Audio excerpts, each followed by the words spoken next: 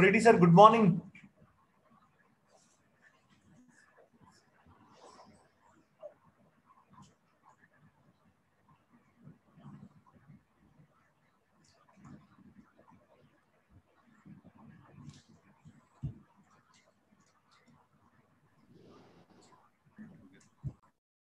Dr. Halim.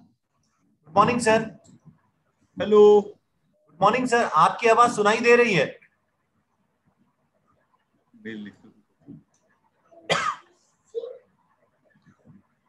Slide show कीजिए sir. Doctor haleem. Good morning sir. शायद मेरी आवाज आपको सुनाई नहीं दे रही, लेकिन आपकी आवाज सुनाई दे रही है sir.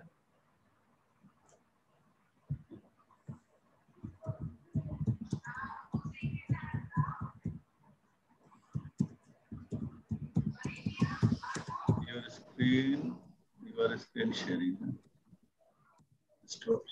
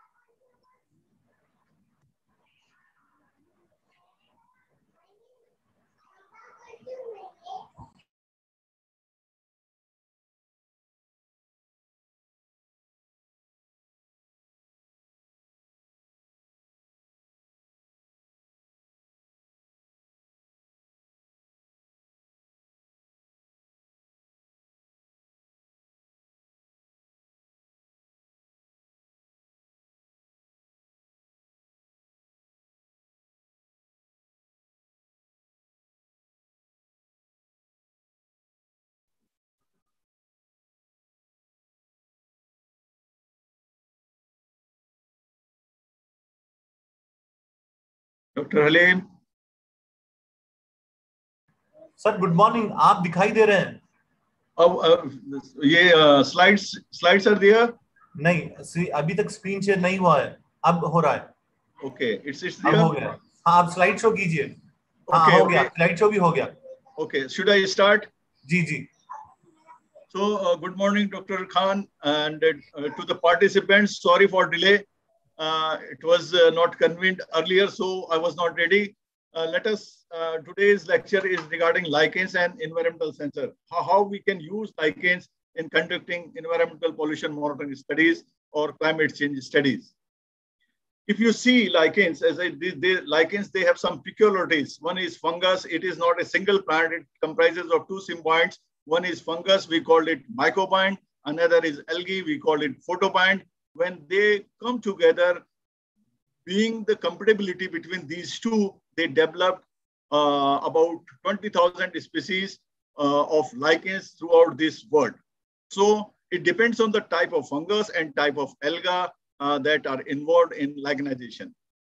You can find these fungi and algae in free state too. When they are in free state, they have perfect shape and size, but when they are lichenized, when they come and colonize into a lichen form, it is very difficult them to identify whether what type of algae or what type of fungi is involved here.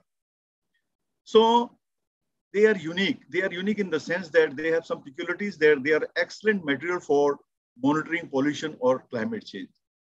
As in higher plants, they do not have leaves. They do not have some axis or stem. They do not have root system. So what happens? They feed or they fulfill their water need from the atmosphere itself. So in atmosphere, whether along with that water vapor, if some percolants or some metals are there, they are directly absorbed and adsorbed in the thallus, because there is no cuticular membrane as in higher growth plants.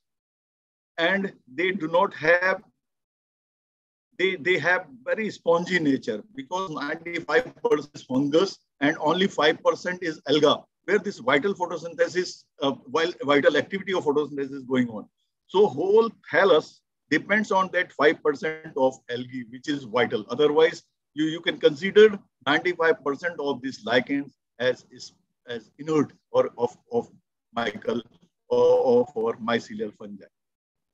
So these are peculiarities that which make lichens very sensitive and excellent material for environmental pollution monitoring. Again, they live long. They do not shed their organs. As in higher group of plants, there is a leaf fall. But in case of lichen, that thalite body will remain for thousands of years, similar because they are very slow growing. Means if a lichen patch is growing, the central part of that lichen will be the oldest one and peripheral part is the youngest one. So they grow in such a manner that they do not shed organs. So you can see the cumulative accumulation of metals throughout hundreds of years. Again, some lichens, they have very wide distribution, wide geographical distribution. Means a species, I named that species Pyxine pocos. You will find this a species which is most suitable for conducting pollution monitoring studies in tropical areas in Tamil Nadu, and you will find that same species found growing in the lower Himalayas. So they have wide distribution. As earlier I have shown you that lichens, they can grow on tree trunk, means on any living perennial substrate or dead substrate, they have an ability to grow. You can see that they grow on trunk, they grow on twigs, they grow on rocks. Means it is only the lichen, which is a living organism, which has an ability that it can grow a barren rock. They can grow on dead wood, they can grow on soil, they can grow on leaves, they can grow on mosses or any man-made substrate. So depending on their habitat, they are divided into corticolous, ramicolous, saxicolous when they grow on rock. When they grow on dead wood, we call lignicolous. When they grow on soil, we call terricolous.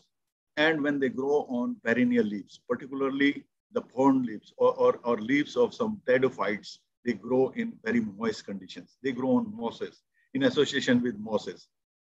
Even they grow on some, if some vehicle is standing and it accumulates some dust on it, we call them vacucolous lichens.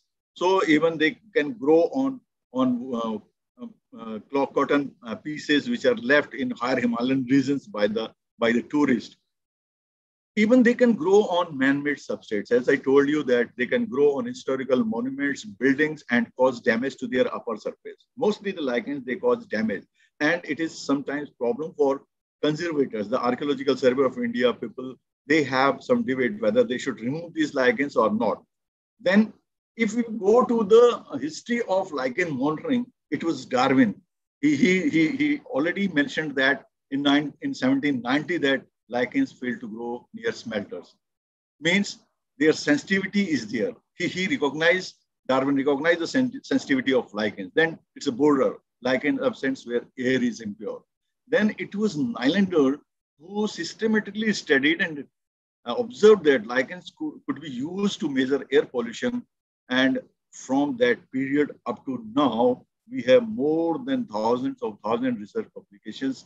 They are on lichens, air pollution monitoring throughout the world.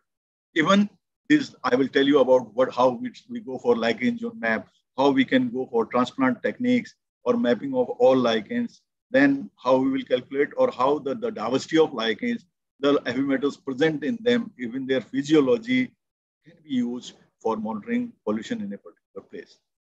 In India, it was Das. He first studied about the lichens in Calcutta city in response to their air pollution monitoring.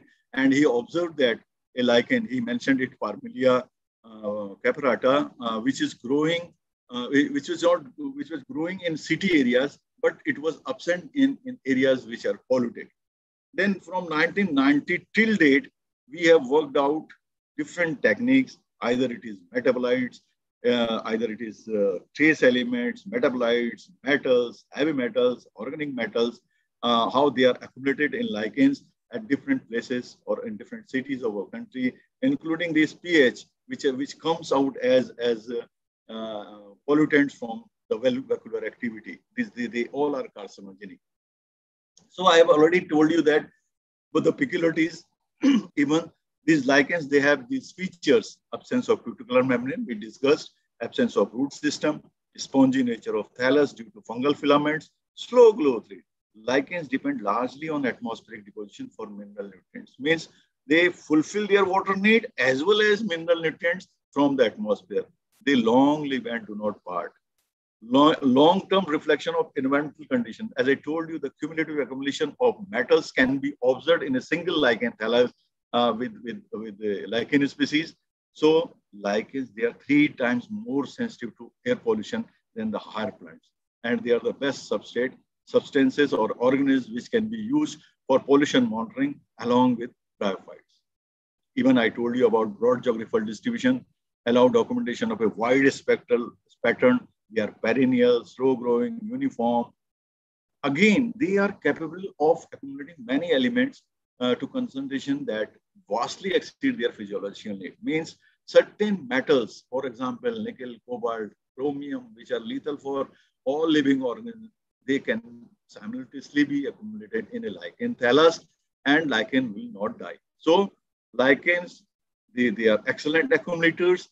They are sensitive. They are excellent biomarkers. Or you can say that lichens are excellent bioindicators or biomarkers or biomonitoring elements. As I told you about sensitivity, we called it scales of indicator species. Air pollution to the absence or presence of sensitive species. Means even if there is a smallest speck of acidic gases are there in an environment, you will not see lichens over there. They are true indicators. They very quickly show the damage within morphology, within anatomy or physiology. Means if the concentration of acidic gases is less, then you will see symptoms on the lichen thalli. The thallus may be built, the thallus may be smaller, or protective may be small. So they are excellent biomarkers. And I told you they are excellent accumulators to a plant or animal species. Means how much it collects the metals, means its efficiency. So lichens, they are excellent biomarkers, they are sensitive, and they are excellent accumulators. And then we have the terms biomonitoring. Biomonitoring is nothing if we periodically see the changes within a particular species. That is biomonitoring, periodical. And if a particular species is showing changes, it is bioindicator. That species may be bioindicator, or if you use an index finger and indicate a particular species, it is bioindication. Biomonitoring means it's a periodical changes in a species population or its frequency or its abundance. Now, if there are no lichens we all know that due to pollution or due to these microclimatic changes within city centers, we will not find lichens, or there are no trees, or there are no other perennial substances on which a lichen can colonize. So in such places, if we want to do this environmental pollution monitoring, what we will do, we will collect lichens along with this substratum from a nearby area which has a similar climatic condition and considered as pollution free or having less pollution, and shows growth of some lichens. In India, being a tropical country, we have luxuriant growth of a particular lichen. It is pyxine cocos, which has been frequently used and frequently grow on mango orchards. If you go to a mango orchard, you can see that white patches of these lichens, they can be easily recognized. So what we do, we take out those patches along with substratum and paste them on cardboards, hang those cardboards in leeward direction and towards direction on these chaurahas or in crossings where these roads are there, on crossings or buildings which are facing roads and vehicular pollution. So we count the number of vehicles in a particular street. Then we mention, we collect, we take out these lichens or hold those boards on which these lichens are added or pasted, and we hang those cardboards at a height of 4 feet and 11 feet, because there are certain metals which is scattered high and certain metals which are heavier in their molecular weight, particularly if you want to see the zinc accumulation, which is due to tire activity or when we applied brakes to the vehicle, this zinc, it comes out. It will not go high. It will deposited at the lower heights. So it will deposit at 4 feet high, but maximum chromium and these metals which are lighter in weight, they will go high at 10 feet or 11 feet. So we hang those cardboards carrying lichen substances, lichen material, and we take out them after 1 month. What happens when lichens are living? They accumulate different type of metals. When they are dead, they still accumulate metals. So we take out and we estimate them along with either we use atomic association spectrometer, or we can use different methods are there to know or to estimate metals, heavy metals. Atomic absorption spectrometer, we use that one. Then if you have a basic knowledge only to identify which type of lichen is growing, whether it is foliose, whether it is crustose or fruticose, so you can map a bigger area. So what you can do, you can divide your city into 1 by 1 kilometer grid. Then you start it from the center of the city, zero. You consider it as 0 kilometer. Then you move one direction, other direction. I will tell you later on. Then sample of individual lichen species, measurement of contaminants accumulated within the thallus. For example, as I told you that certain species of lichens are there, which has very broad geographical distribution. You will find growing that lichen in south as well as in Himalaya. So such lichen species which have a similar morphology of a single species, that what type of metals are accumulated at different wide geographical area, you can estimate using a single species. Air quality biomonitoring techniques are there. Yes, floristic, ecological surveys, evaluation of substrate, growth form, distribution pattern, and document sensitive indicator species. Then you will have that is the passive monitoring, we called it. Means if you go to the field itself, go for ecological. For example, if you study the lichens of a particular forest type, means, and you see that it has dominance of crustose lichens, means crustose lichens are the primary colonizers. So we can say that this forest is regenerative one, as it has mostly the dominance of crustose lichens. But similar forest which is nearby, if it shows the dominance of fruticose and foliose lichens, if they are growing there, means that climate is suitable for them. It is the climax stage of that forest. So with the help of these floristic studies in a particular forest, you can tell that this forest is whether regenerated or this forest has an old ecological continuity. Then evolution of substrates. Evaluation means the substrates, whether this is growing on bark, or if it is growing on as epiphytic, or if it is growing on soil or rock, or whether the dominance of lichens which are growing on soil and rock, they show their dominance. It means that these lichens are tolerant and you do not have sensitive species. Again, growth form. Again, according to growth form, the fruticose lichens, or which are hang pendulously, they are considered as more sensitive to pollution than the lichens which are growing as crust on soil or on rock, even their distribution pattern. So these are the methods, we call them passive monitoring. Active monitoring, what we do? We go for transplant. As I told you that in the city centers, mostly in India, we do not have lichens. So what we do? We go to a nearby area, collect lichens along their substratum, and paste them on hardboards, hang those hardboards in different chauras or in different places where we want to know the pollution level. Then measurement of various physiological parameters, means the photosynthetic activity, cellular respiration, protein synthesis, nitrogen fixation, membrane permeability. These are again the methods by which we can monitor, or we can say that what was the level of pollution in a particular area. This is the way how means in case of angiosperms, we use a quadrate. But in case of lichens, for floristic or ecological studies, surveys, we need this type of quadrate. What we do, to calculate frequency, density, Evanston, and various indices, we take a 1 feet by 1 feet of this quadrate. Then further we divide it into 1 by 1 inches or centimeter. It depends on the type of quadrate which you need. Then you see the coverage area of that particular species within that quadrate. So evaluation of substrate growth and distribution pattern and document sensitive indicator species. We have an ability, or we can go for dividing a city into different zones. How we have done this? means if there is no lichen within the central region where there's most polluted one or microclimatic conditions is very, very dry, very heavy vascular activity, you will find no lichens growth over there.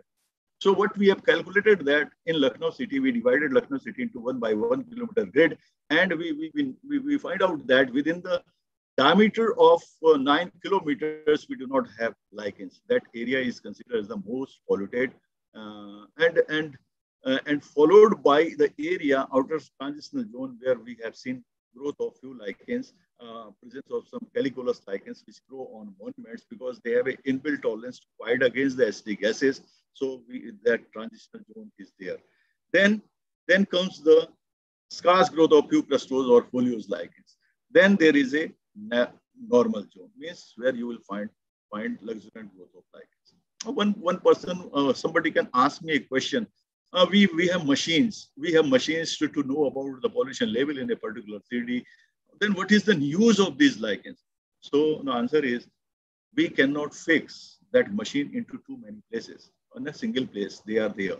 Then we cannot see what is the biological damages going on the living organisms with this pollution through machines. So, and if this is a very, very crude method, you can say, an easiest method to map a city with the absence and presence of lichens about its environment, its pollution level at different zones. That's why it's called lichen zone mapping. Zone mapping, normal zone, different fruticose, foliose, crustose lichens. Level of percentage, now you can see that it is 70 to 900%. Number of species in every sample is 10 or is more.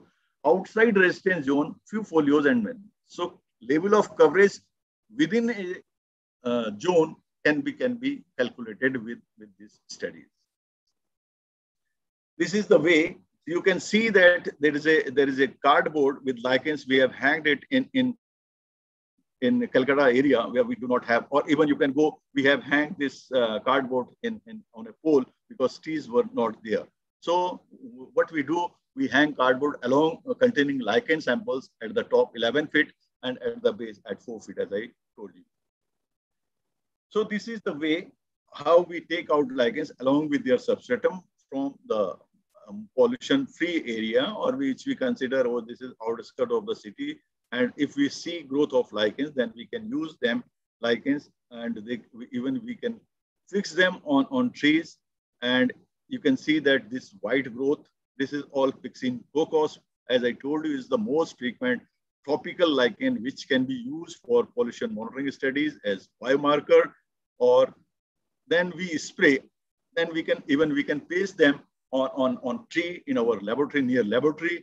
Then we can give different concentration of chromium, nickel, whatever you want, the accumulation of that metal in lichens. So lichens, where they can be used, they can be potential air pollutant elements for biomonitoring of thermal power plants.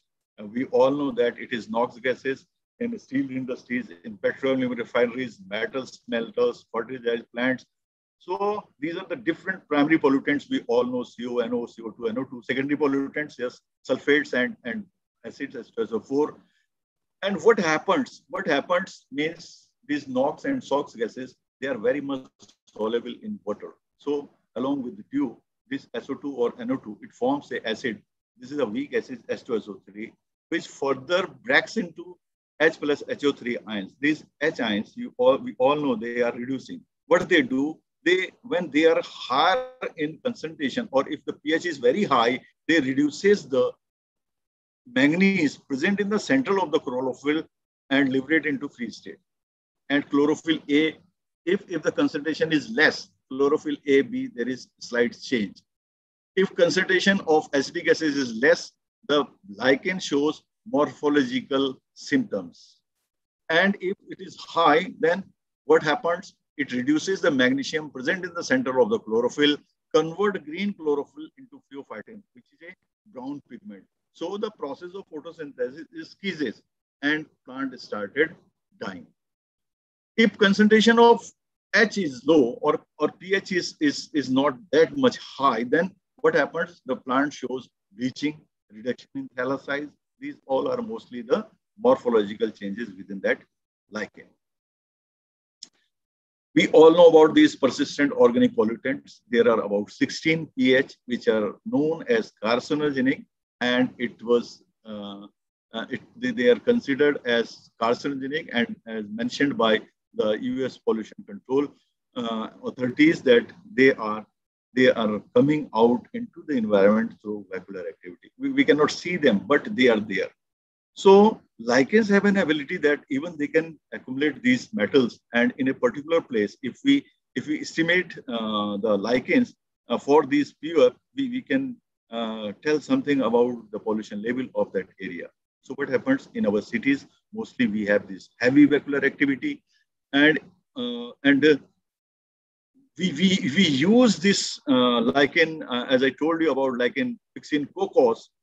You can see that through this whole India, we have used that particular Pyxin cocos and some other lichens to know the concentration of different metals, state-wise or region-wise. In the iron is mostly show higher level of concentration in lichens. Why? Because lichens, they have certain chemicals which has affinity towards the iron metals. So iron, which is coming out as agriculture practices, along with this soil, it comes to lichens and it accumulated. So the accumulation of iron is highest than lead, which earlier was used as was coming from vascular activity. Cadmium, you can see that in the central part where there is mining, or there is more type of this red soil is there. Chromium, cadmium, they show their luxuriance. Even the lichens which are growing on mines, along mines, they have manganese concentration higher, nickel. So within this whole Indian different regions, we use lichens to know what are the concentration of which metal is higher at that region. In localities, West Bengal, what we have so far done means, I will tell you, there is a lot of scope to do such type of studies in different localities, because we have only concentrated in West Bengal, Maharashtra, Madhya Pradesh, Uttar Pradesh, Himalayas, and we do not have such studies from southern India. So what we have done, we worked on the point source and area source. We took together these factors, behavior of lichens, whether that lichen is hyperaccumulating or how it accumulates, and what are the arsenic species, and means which type of arsenic it accumulates. We have worked on those aspects too, and we have published those data into these journals. So even the PCA is important to know. Means particular for a particular area, the lichens, they will tell you that where is the heavy polluted zone, which is the moderate polluted zone, or if it is the site which do not have much pollution. Such type of studies we have carried out at Maharashtra and Panchgani area.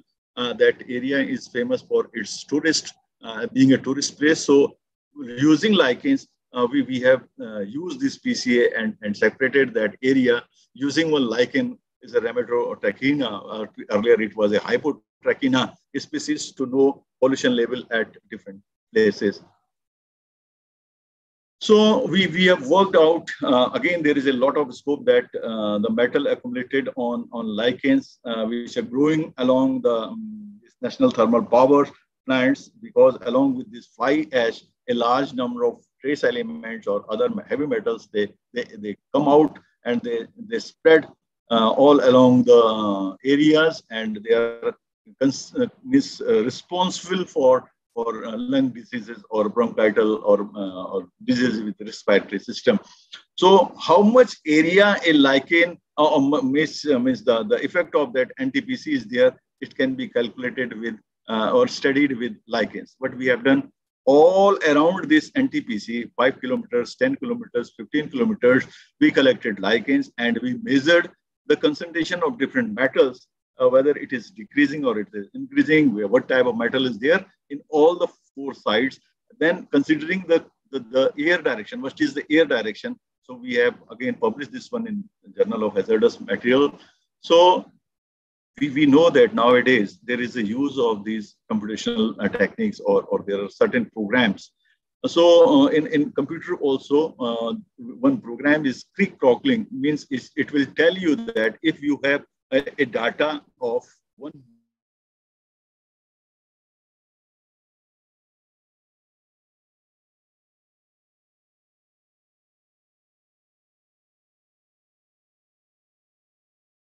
average and moisture of this one or precipitation of this one, how much it is accumulated in that particular,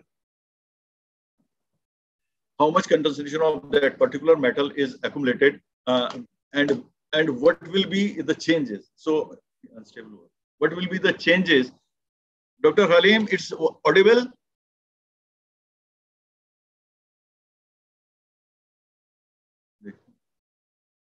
Hello? May I audible?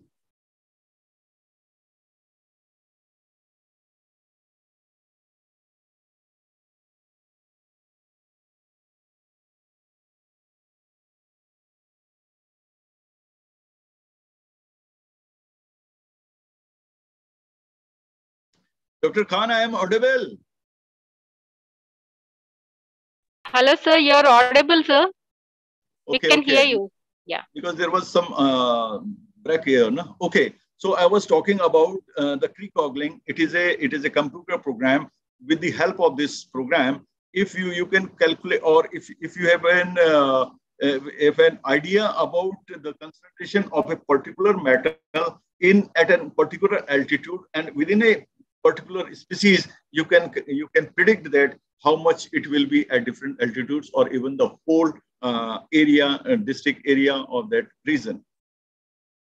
As I told you that lichens, because you have heard about Badrinath, a holy pilgrimage, and what happens during the summer, a large number of vehicles they ply on that route. And as I told you that pH, polycyclic aromatic hydrocarbons, they are coming out into the environment through this vehicular activity. So we have studied where these pH go, whether they accumulate more in valleys or they go up to the higher places or the ridges. So utilizing the lichens, we calculated that these pH, which are having high molecular weight because they are these pH may be 2-ring, 3-ring, 4-ring, or 6-ring. So mostly the 6-ring pH polycyclic aromatic hydrocarbons, they accumulate in higher concentration into the valleys, while the lighter one having 2 or 3 pH ringed pH, they go and accumulate more at higher regions. So with the help of lichens, even we can tell or we can predict about the concentration of pH at different altitudes. As I told you, these lichens, they have an ability that they can accumulate everything, so whether it is metal, metalloid, trace element, heavy metals, organic, inorganic, even radionuclides. But recently, under this International Mission for Nitrogen Mission program, it was observed that the Himalayan region and the plains of India has highest nitrogen concentration. So what happens? This nitrogen, when it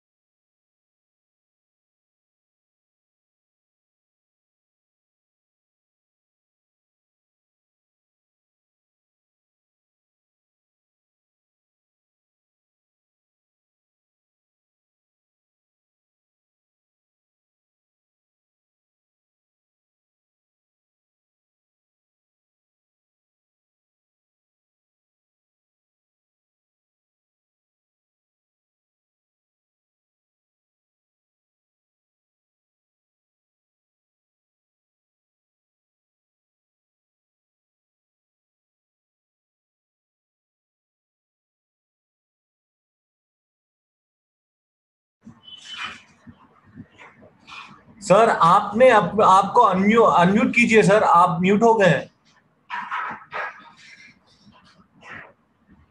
और आपका screen भी share नहीं हो रहा है।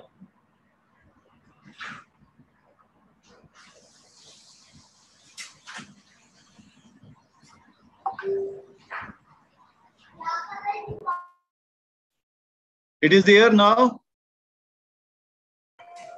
Yes, Hello? sir. Now it is okay. Okay. So, particularly climate change studies, if we use higher plants, it took thousands of years past records, but it is easier with lichens. We can go for this herbarium. We can use herbarium material if it is well labeled, if it is well mentioned about its locality, about its GPS system or GPS locations. We can use herbarium material. We can go for this lichenometry because this is a technique where we can measure the diameter of a lichen. We know the growth rate of that particular lichen because it grows on exposed rocks. When the glacier melts and it goes back, the rocks, they are exposed, and a particular type of lichens have an ability to colonize on that one. We know that in this particular harsh condition, this lichen grow only 1 millimeter in 100 years. So with the age growth of lichens, we can know the age of that substrate when it was exposed. So this is particularly lichenometry, and lichens of Indian Himalayan regions, they are best material to carry out climate change studies. So how we use herbarium, you can see that in case of lichens, the herbarium packets are a little bit different with the angiosperms. You can see that we can paste them on hardboards, and you can see on my left that the date is 6/6/251. It means that this lichen was collected in 1966 from Darjeeling area, and the locality is mentioned and the altitude is mentioned. This lichen packet is preserved in our herbarium. So what we have done, we revisited this area, and again we revisited the place from where this lichen was collected. If you see on my right, in 2014, we have able to collect the same species from the same locality, and we compared the metals. What metals are there? What metals are now? What was the human activity was there? What is now? What was the climatic data or meteorological data at the time, and what is the meteorological data today? So we considering all these ones, then we have studied the species shift. Particularly these are the metals which were in 2000, which were in 1966, and metals in 2014. The pH in 1966 in the same species, the pH today, and we have all the localities data, the particularly the pH at different localities in both the places, and meteorological data. After an interval of 10 years, we saw that what happens. During this last 50 years, that locality, which has very high precipitation, which has very low temperature, it has 5 folds more. Means the temperature rises 5 times, the precipitation reduces 5 times, the concentration of metals, metalloids, or even it increases 5 times. So it is well documented how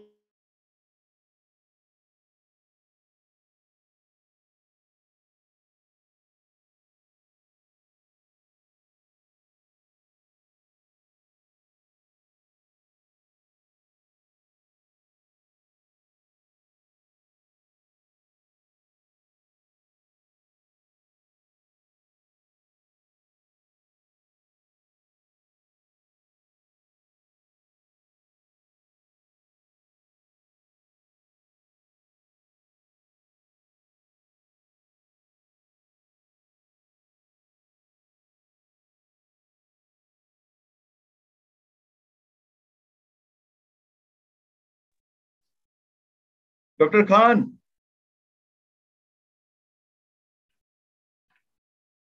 yes sir, आपकी तरफ से हाँ अब आ रहा है फिर से। मैं वो आपकी कंपनी जो लड़का है उनको मैं एसएमएस कर रहा था, व्हाट्सएप में किया।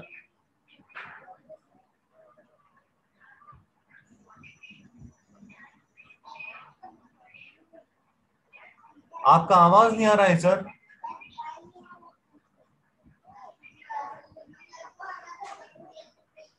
सर आपका आवाज बिल्कुल सुनाई नहीं दे रहा।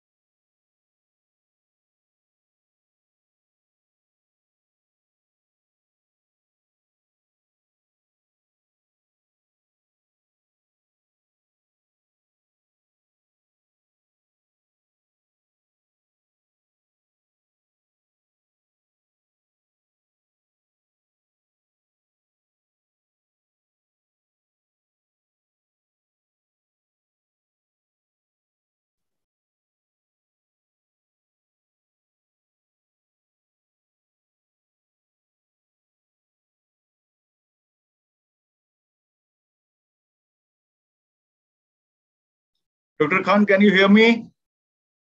Yes sir, yes, now you are audible. Okay, okay. I was talking about the lichen species. Means they have some special morphological characters which are similar in within different taxa, and we use those communities, and we have thus 16 such communities for India, which can be used to tell you or to predict the age structure, even the condition or health of a forest. For example, this example, if you take calicioid lichens, calicioid means they are lichens having fruiting bodies of mesodia type or raised stalk within them.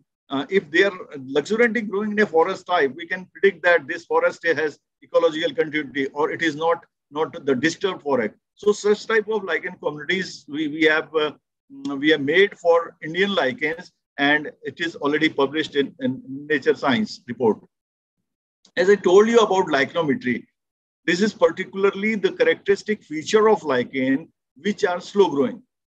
As I told you that certain species of lichens are there which are very slow growing. They grow a millimeter in 100 years. Even if you can see a old building which is about 60 years old and some lichens are growing over there and they are forming a circular structure, and if you know the age structure of that building, that it was erected 60 years before, then you can correlate the growth of lichens. Means if you identify that lichen, you measure with a Werner caliper, then you can predict that this particular lichen grow this much growth in 3 centimeters in 60 years. So this type of reference we can take with different lichen communities. It was known that this yellow lichen, Rhizocarpon geographicum, grows 1 millimeter in 100 years. And what happens when the glacier retreats? The big boulders and rocks, they are exposed.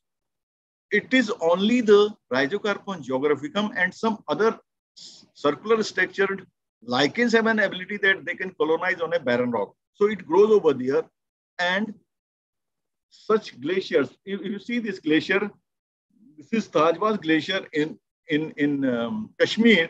We have worked out there along with Indian Space Research Organization, and we calculated that the glaciers mostly they reduces or they retreated 1 kilometer in about 675 years. Whether it is in Himalaya, in northern Himalaya, but the speed of glacier retreat is faster. We calculated the glacier retreat is faster in eastern region. So this is the way how we go. We take the diameter of lichens 1 kilometer away from that glacier snout, from the glacier snout is there. And we calculated that after 50 meters interval, there is a correlation. Means the diameter of lichen on the boulder, which is 1 kilometer away, will definitely have bigger shape and bigger diameter than the lichen, then the lichen which is growing near the glacier snout. So we calculated that one, and we have done similar studies in Eastern Himalaya and in Western Himalaya, and we called this method lichenometry. This is the way how we measure the diameter at different places, and after an interval of 50 meters, then we go climb towards the glacier snout, and we calculate the glacial retreat speed with this method. This is two methods are there. One is direct method, one is indirect method. A correlation is established between the size of the lichen and surfaces based on lichen measurement from surface of known gravestones or stone walls. As I told you about that, how the lichens that can be used as a reference if you know the age of that particular building or that particular monument which was erected there. So I told you about that, how this area or how this Eastern Himalaya, it has faster glacial retreat than the Western one. We calculated it with help of these lichens. We are involved with the one program with with the Indian Space Research Mission, which is going for to study the climate change or glacial retreat and tree line movement in Indian Himalayan region in all the 5 states of India. And what they have done, they have established some permanent plots at 3,000 meters, 3,500 meters, and 4,000 meters to see the species shift. And under this program, Himandri, they call it, all the vegetation which is present now at 5 meters, they mentioned it, they observed it, they recorded it, and at 10 meters. So this will be a record for further studies after. And they established or they placed some sensors at 4 directions: western, southern, eastern, and western north part. So they fixed these sensors. One is for precipitation, another one for temperature, and they are linked with a satellite.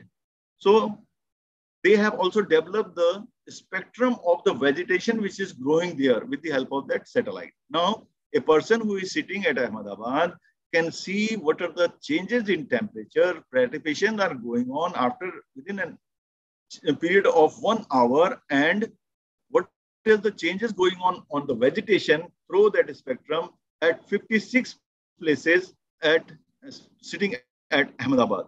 So he will continuously, they develop such data for next 20 years, because these sensors, they will work for next 20 years, and they will predict how much changes are there or how much forest tree line has moved forward, and the glacier or how the mountain caps, they are dissolved. Such type of studies we have carried out in Tungnath area of Chamoli district with ISRO. This is the way how they fix the precipitation and temperature sensors in these places. You can see that this is the way they select a highest summit point, then within 5 kilometers, they fix these sensors and the 4 sides of that cap or that altitude, and at 4,000 meters and 3,000 meters, 3,500 meters, and 4,000 meters. This is the place for this sensor or data logger for temperature and precipitation. These are the lichens. When you go in Himalaya, you will encounter such type of lichens because they are very dark colored, because they have to develop certain anthraquinones and other chemicals to protect the algae from UV effect, and to develop their hypostructural figures or the data from or spectra of these lichens is quite easy. You can see that how they can be visible through satellite, because the satellites are very powerful. Even it can the ultraviolet satellites, they can even view what is growing in the ground and within a diameter of 3 millimeters. This is how we have shown that within this 5 meter, what will the species communities are there today, and how they will, what are there within 10 meters, and after 20 years, how these community changes will be there. And it can be correlated with the meteorological data. So what is next? We should, as I told you, that there is a lot of scope to develop these zone maps, not only in city areas, in protected and sanctuary areas. Isolation, standardization of indicator or tolerant species, as I told you that we have pyxine cocos, which can be used. Then exploring gene, which are responsible for hyperaccumulation of specific pollutants. As I told you that lichens, they are excellent accumulators, and they can be used. What is the genes which are responsible for that? Then markers, we can go for them to know the metalloids or POPs, RDFTY secondary metabolites, which may be used in pollution monitoring. As certain chemicals which protect the algae from UV, such type of chemicals, they can be go for bioprospection or for commercial use. Preparation of standardized protocols, still they are not there for biomonitoring. Uptake and accumulation behavior of lichens against radionuclides, nobody has worked out on this aspect. Either there is a great scope to work on these aspects too. Long-term monitoring program of this Indian Himalayan region along with this area, there is a good scope which will go further up to 20 years.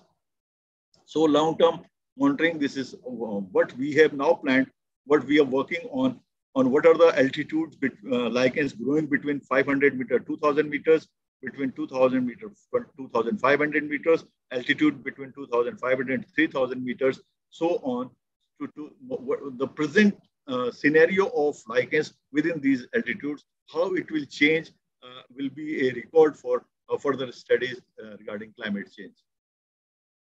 This is all long-term climate change studies. Means functional taste, we need habitat, thallus color, fruiting bodies, thallus biomass, chemistry presently, then organic, inorganic metals or meteorological data.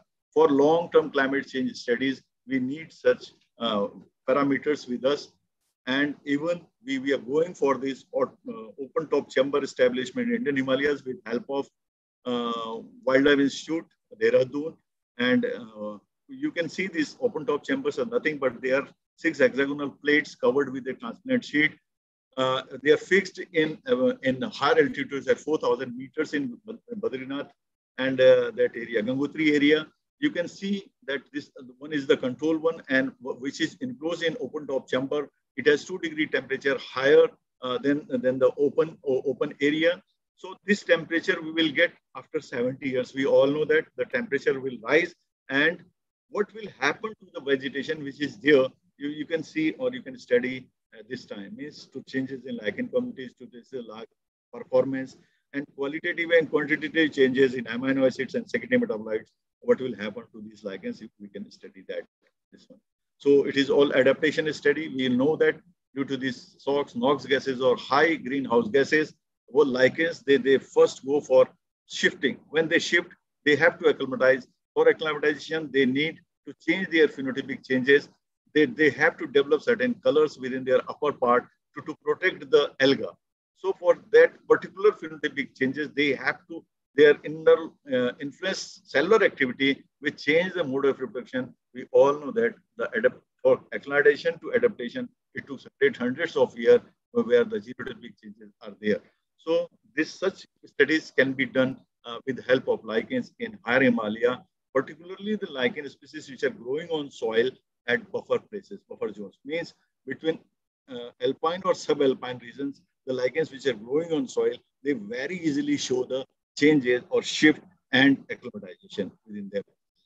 Even the amino acids which are called mass, they are excellent source to measure or to estimate, and they are further utilized for their commercial use as anti-UV creams. The lichen compounds, again, they show there is a change or accumulation, or if you go for their quantitative measurement, they show a increasing trend together with altitude. When the altitude increases, there is more UV is there, so more production of secondary metabolites in lichens. So in future, we have 3M. The first is measurement, just measuring the tree line movement or the glacier retreat. Then monitoring, yes, we can go for forest monitoring. Then we have to develop certain models. So for this particular forest, if you have to go for biomonitoring in tropical rainforest, Western Ghats, we have certain different models. Then if you go for modeling in Rajasthan or in marine zone areas. So this is the proposed model. The lichens, if we go for their documentation, past herbarium records, authentication, or if we revisit and authenticate, then we can come to the common species or genus, how the diversity analysis are there, how it is changed, what is the present level or past level of pollutants within that species, then indication of changes, or this is a comparison of past and present, or the first one is identification. So this is all the model we have proposed. Thanks a lot. Any questions, any query, please.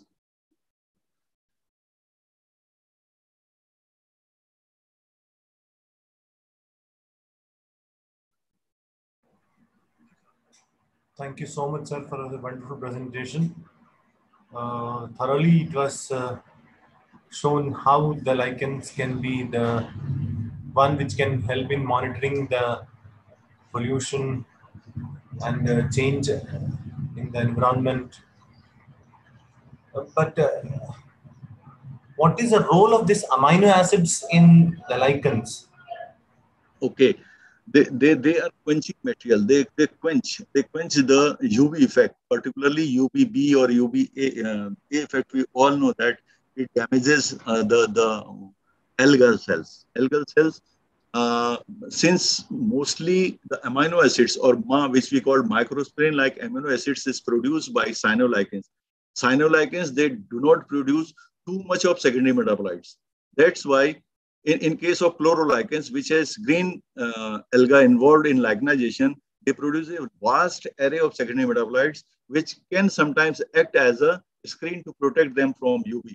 But in case of cyanolichens, the secondary metabolites are not produced of that quality or of that standard. So this amino acid has to play the role, and they act as a quench to act as a screen to reduce the UV effect in cyanolichens. This is amino acids. This is the way they produce. For the first time in Indian lichens, we have measured these or estimate these amino acids mass in Indian lichens. So it was published in journal Amino Acid. I think it's a good publication, or the first publication on amino acids of lichens, which act as quench to quench the UV and A. Do these amino acids vary in species wise? Yeah, it is there. It is there. As I told you that, for example, if a species is growing at low altitude, the quantification of that particular compound will be less. But if you move upwards, the same species you collect a different height or upward height where the UV is high, again the quantification will increase, the amount will increase.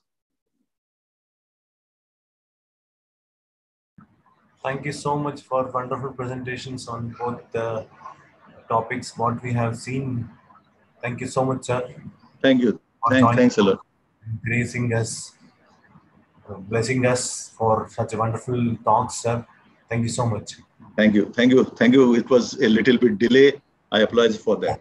Sir, you don't repeat, sir, because it's okay, sir. Thank you. Thank you so much. Okay. Thank you. Thank you for joining us on behalf of Department of Botany, Telangana University, and the team of this refresher course, teacher participants who have come over here to join, attend your lecture. Everybody express their deep sense of gratitude for presentation. Thank you so much. Sir, Belavadi sir, can you start? Sir, you have to stop the sharing of screen. Upriti sir? Yeah, I'm there. I'm there. Screen share बंद कीजिए. अच्छा.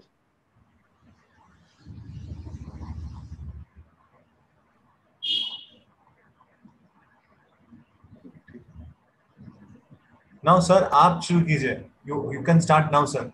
Yes, sir. Morning, sir. Welcome back again. Yeah. I'll share the screen first. Yeah, sir.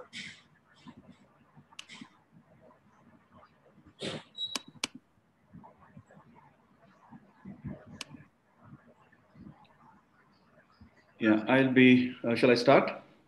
Yeah. Okay, I'll be speaking today on fossils. Most awaited talk from you.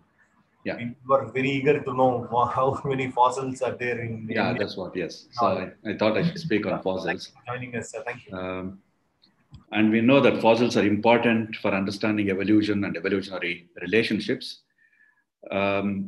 This is, you were also asking whether fossils have been found in India. So I will start with Indian thing first. So this is Narmada River. And we know that on the banks of Narmada recently, one of the tallest statues have been erected of Sardar Vallabhbhai Patel. This is also called the Statue of Unity. And very close to this, before that, the Narmada River, it starts from somewhere in Madhya Pradesh near Jabalpur, and then it goes through through Gujarat and then joins Arabian Sea. So on the track of Narmada on either sides, there have been deposits of fossils. Fossils have been found in this place. There are many places where they have found insect fossils. They have found some other fossils also. So I'm going to tell something very interesting about this. So not far from Sardar Patel's statue, that is Kevadia, there is a place called Rahioli, a village Rahioli, where there is a limestone quarry which is owned by the ACC cement factory on the banks of Narmada. Now, the workers working in this quarry, they found some very interesting spherical objects sometime in 1980s, which are larger than a football. And this became a collector's item, and then they used to collect it and then keep in the office of the ACC limestone quarry office. And they used to show to people who are visiting.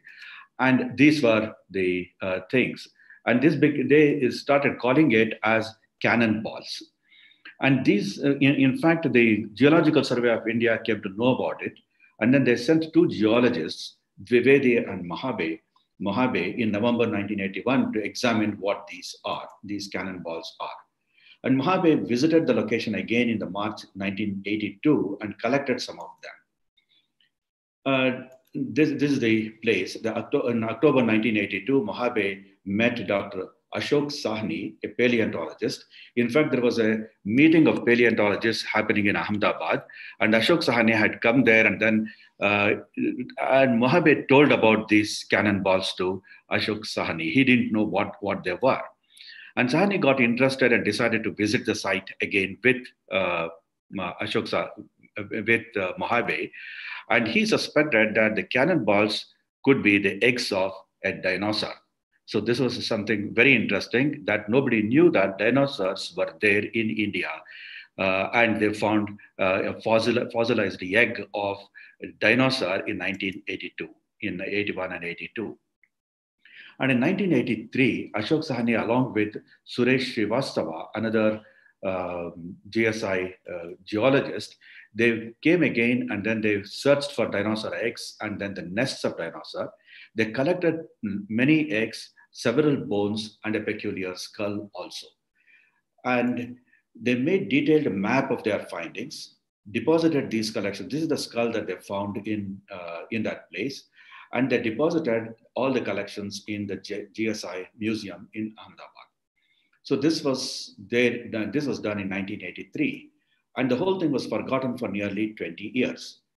And it was only in 2001 that Paul Serrano and Jeff Wilson from Michigan University, they are the well-known paleontologists, and they came to know about this, and then they decided that they should visit these collections and then study them.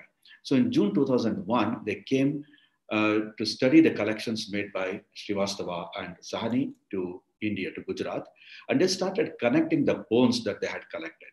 So they connected the bones and reconstructed the full dinosaur.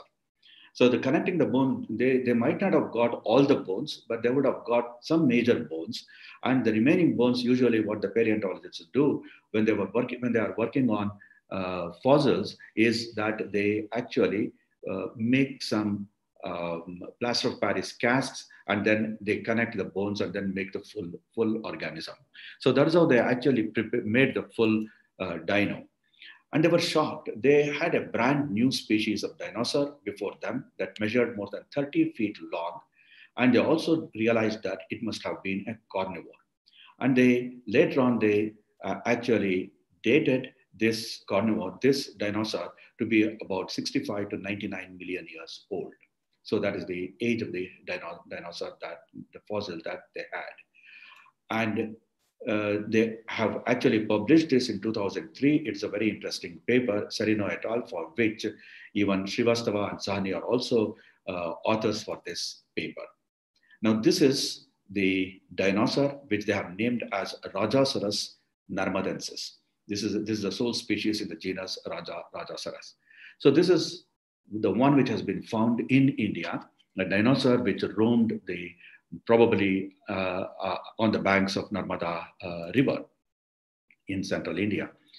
Now, some questions to ponder. What did the scientists actually find on the banks of Narmada? They have actually found the fossils, fossilized eggs, fossilized bones and the skull of the dinosaur that later on was determined as a new species.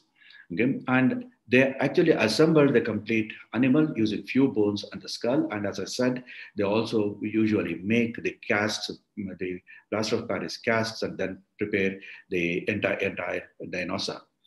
And they guessed that the dinosaur was a carnivore by looking at the shape, size, and the structure of the teeth in the skull that they had found.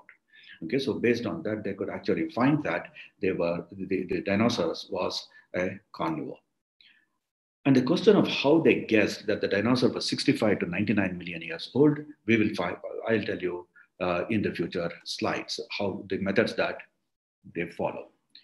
So before that, what is a fossil? A fossil is an impression, a cast, original material, or track of any animal or plant that is preserved in rock after the original organic matter is transformed or completely removed.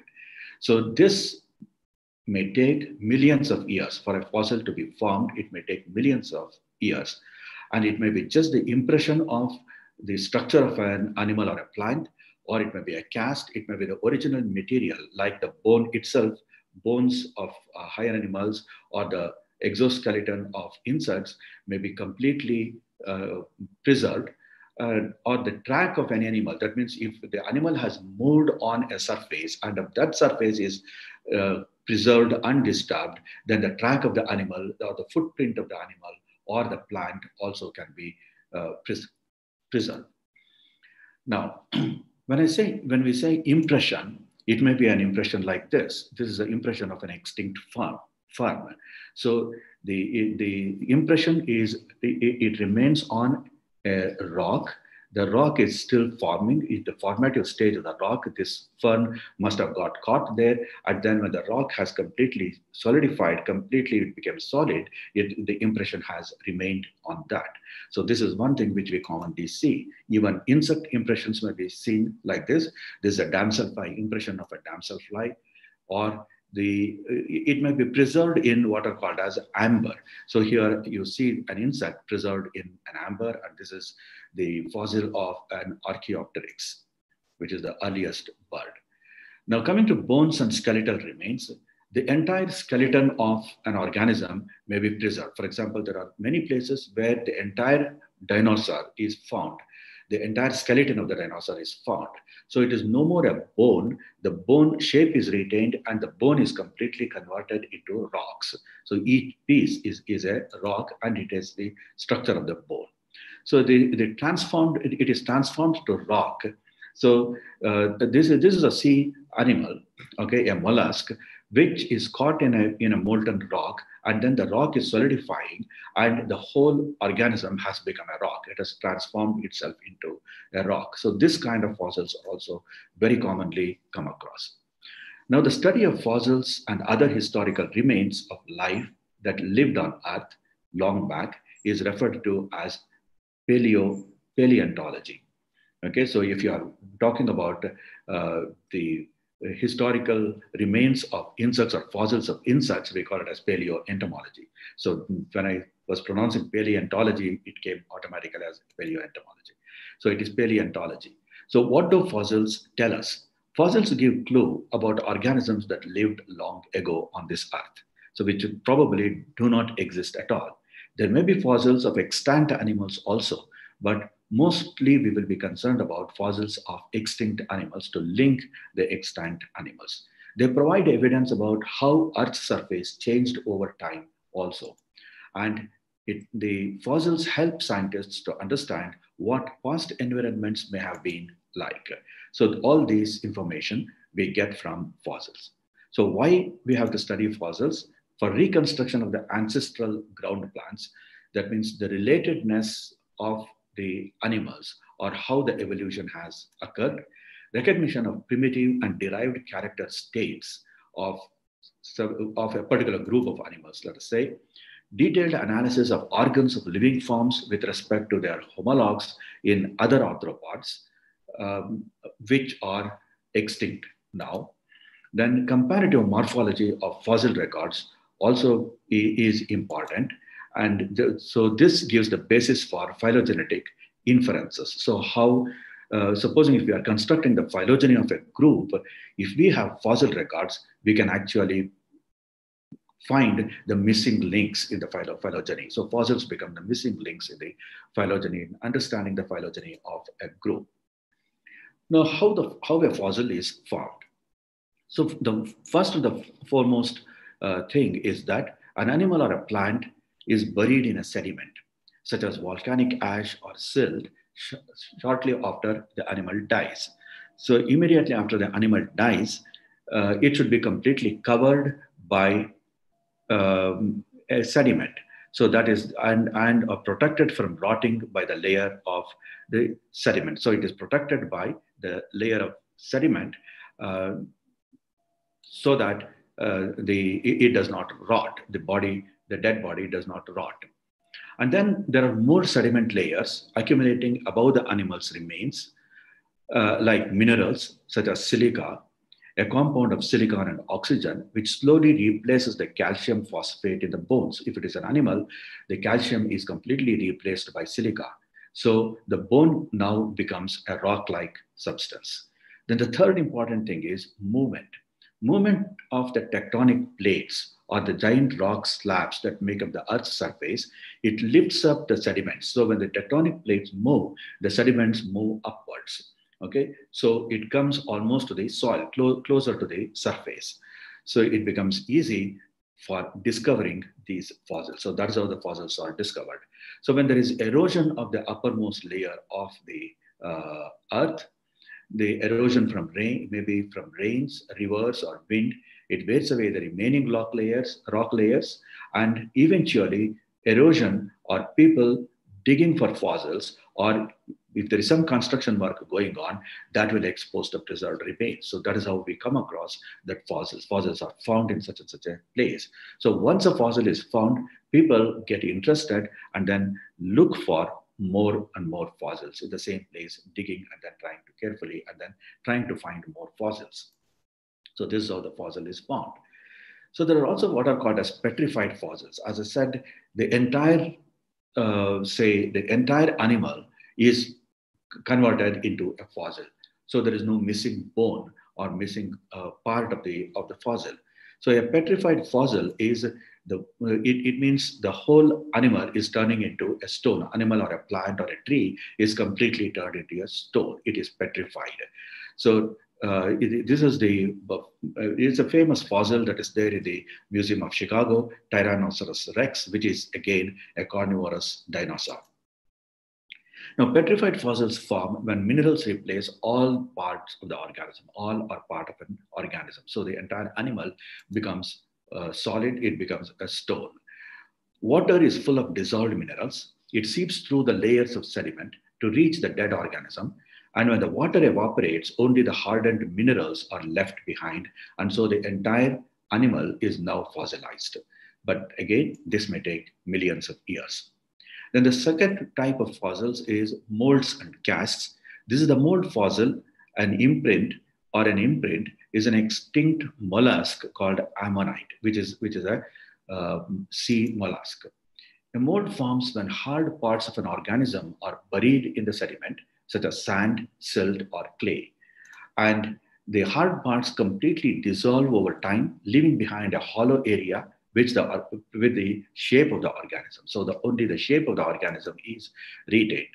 And a cast fossil is an ammonite cast. This is an ammonite cast discovered in the United States. I also have a specimen I will show you after this talk. A cast forms as a result of a mold, and the water with dissolved minerals and sediments fills the mold, the empty spaces in the mold, and minerals and sediments that are left in the mold make a cast. The whole thing becomes a complete cast. The whole thing, organism now becomes a complete solid organism, or a rock-like structure. So the cast is the opposite of a mold. Mold is just a print. The cast is the entire organism becoming a fossil. Now the third one is carbon films. It's very common with many insects and also plants. The fern fossil, as you see, is a carbon film fossil of a fern, which is more than 300 million years old. We know that all living things have the element carbon. That's why we call it as life. Okay, so when an organism dies and is buried in sediment, the materials that make up the organism break down. So eventually only the carbon remains. So you can actually see that the prints are actually the prints of carbon that is there. The thin layer of carbon left behind can show the organism's delicate parts like leaves of a plant. So the entire shape, including the venation, everything is retained in the fossil if a leaf is fossilized. So that is the carbon films. Then the last one is the trace fossils, which is nothing but the work created by the animal. Like supposing if a dinosaur has walked on a molten rock, and the rock has solidified later, the shape of the dinosaur's footprint is remained. It remains. So this is in Namibia, a dinosaur footprint that is found. So trace fossils show the activities of the organisms. So how the organism was active or what it was doing. An animal makes a footprint when it steps on sand or mud, or that is retained undisturbed, and later on that itself becomes a fossil remain. And over time, the footprint is buried in layers of sediment. Then the sediment becomes solid rock. Now, this is the fossil nest of a bee that is found in Argentina. So this is again the work of a bee, the nest that is constructed by a bee, a solitary bee. And you see the cells that are there, which is this particular species constructs nests in the soil, and the nest is now preserved as a fossil. So this is dated as about 65 million years old. Now, the preserved remains, or some organisms get preserved in or close to their original states. One of the ways in which the entire organism is preserved is in amber. An organism like an insect is trapped in the tree's sticky resin. Amber is nothing but it is formed by the resin that is produced by many species of plants. So the insect gets caught in this resin, and then when that becomes amber over millions of years, the whole insect is preserved inside this. We will again discuss about this, how it happens and all that. Then another way of preserving the entire animal, even the large animals are preserved, is tar. An organism such as a mammoth is trapped in a tar pit and dies, and then it remains as it is. And the bones are prevented from decaying, and the whole structure, it remains as it is. And similarly, ice, an organism such as a woolly mammoth dies in a very cold region, and its body is frozen in ice, which preserves the organism, even including its hair is preserved, hairs are preserved. So these kind of fossils have been discovered in many parts of the world. Now there are 6 ways in which plants and animals fossilize.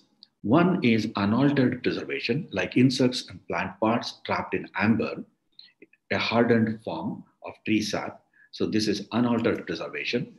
Then the second one is permineralization or petrification, in which rock-like minerals seep in slowly and replace the original organic tissues with silica, calcite, or pyrite, forming a rock-like fossil. It can preserve hard and soft parts. Most bone and wood fossils are permineralized fossils. Replacement fossils, an organism's hard parts dissolve and are replaced by other minerals like calcite, silica, pyrite, or iron, or in other words, the entire organism is converted into a rock-like structure. Again, carbonization or coalification, in which only the carbon remains in the specimen, other elements like hydrogen, oxygen, and nitrogen are removed. Then the fifth one is recrystallization. Hard parts either revert to more stable minerals or small crystals turn into larger crystals. And the final one is autogenic preservation or molds and casts, which we already discussed, molds and casts of organisms that have been destroyed or dissolved.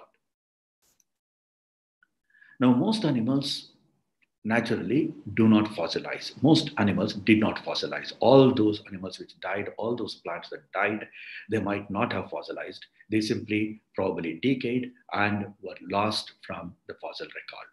Paleontologists estimate that only a very small percentage of dinosaur genera that have ever lived have been or will be found as fossils. So we might have missed many species of animals, many species of plants that that were there on this earth, but they were never fossilized.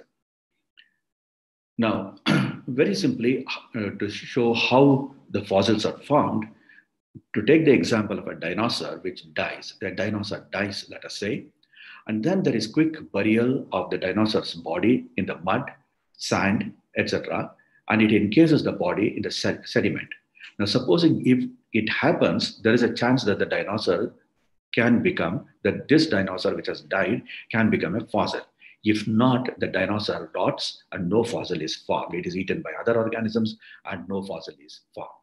Now, supposing if it is buried in time, then do conditions exist in which the fossilization, recrystallization, and or permineralization processes can occur. This involves the right temperature, right pressure, acidity, chemical composition of the sediment, moisture levels, etc. So there are so many factors that are involved for a dead body or a dead animal or a plant to become a fossil, to get converted into a fossil. So if these conditions do not exist, again, the body rots and no fossil is formed. Now, supposing if all these conditions are there, then the minerals seep into the bones. Over time, the original bones decay and are slowly replaced by rock-like minerals, or one mineral is replaced by another, or empty spaces are filled up with minerals and the fossils are formed. And this takes several million years for a dinosaur which has died to be converted into a fossil. Okay. Now, I'll give examples of fossil insects because I like insects. I am being an entomologist, but many of these things happen for all organisms. Also, the way the fossilization occurs, it may happen for many other organisms, including plants or plant parts. Now, the three ways in which insects fossilize: one is amber, or you may find insect fossils in rocks. You may find ichnology, or the work of insects. Okay, so first we shall discuss about amber, how the ambers are found. Now, you all must have seen the famous film Jurassic Park. Jurassic Park, in fact, was written in 1990 by Michael Crichton. This was supposed to be a fiction in which Michael Crichton writes that an amber, a mosquito was found in an amber. Okay, he finds a scientist finds a mosquito in an amber, and this mosquito, he finds that he extracts this mosquito out of the amber, and he finds that it has fed on an animal, and there is blood inside the stomach of the mosquito. And he extracts. Sir, you are. Yeah. Yes, sir. Hello.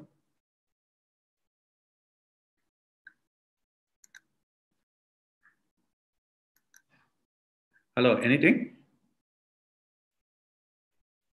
Hello?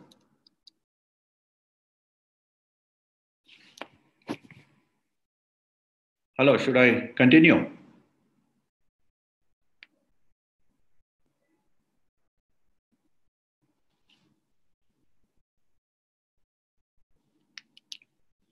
Dr. Khan?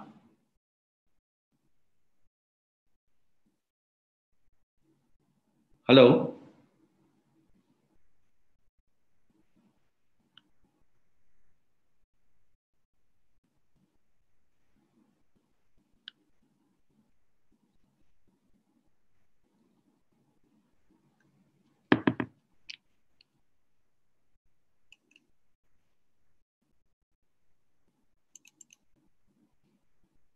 Shall I continue?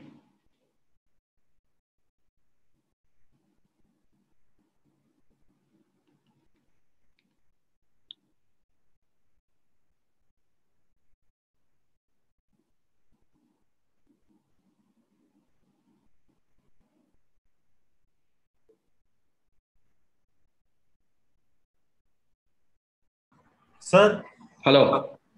sir, yes. Any problem? Yeah, I don't know. Suddenly there was an internet loss. Now it Okay. has. Uh, shall I continue now? Yeah, sorry, sir. Yeah, I was telling about the Jurassic Park. Jurassic Park was a very famous film.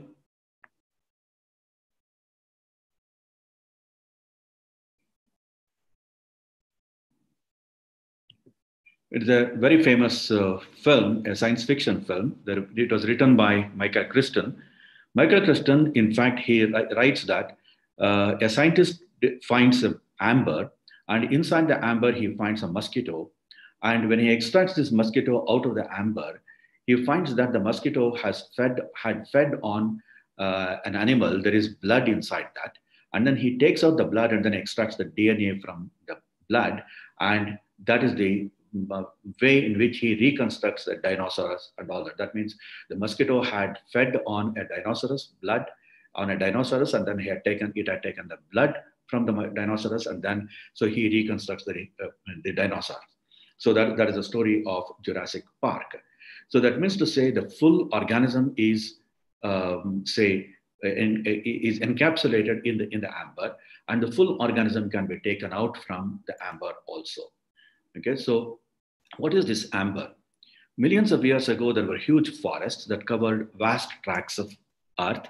Some trees within the forest exuded a resin from their trunks and branches. These were the ancient amber trees. Even now, there are many trees which produce resin like this. And a number of theories have been proposed about why these trees secreted so much resin.